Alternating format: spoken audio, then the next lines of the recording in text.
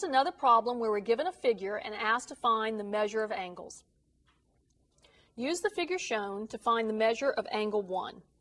Notice that angle 1 is situated inside of a triangle. We're given some angle measures outside of that triangle. In particular, I'm pointing to an angle that's measuring 65 degrees.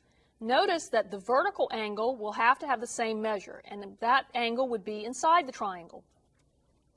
Next, we're given a 100-degree angle, and notice that that is going to be adjacent to an angle that's inside of the triangle, and those two angles are going to be supplementary. So they form a straight angle. 100 degrees plus 80 degrees is going to give us that straight angle. And now, to find the measure of angle 1, we use the fact that the sum of the three angles in a triangle has to equal 180 degrees. So if we take the measure of angle 1 plus the 65 degrees plus the 80 degrees, that must equal 180 degrees.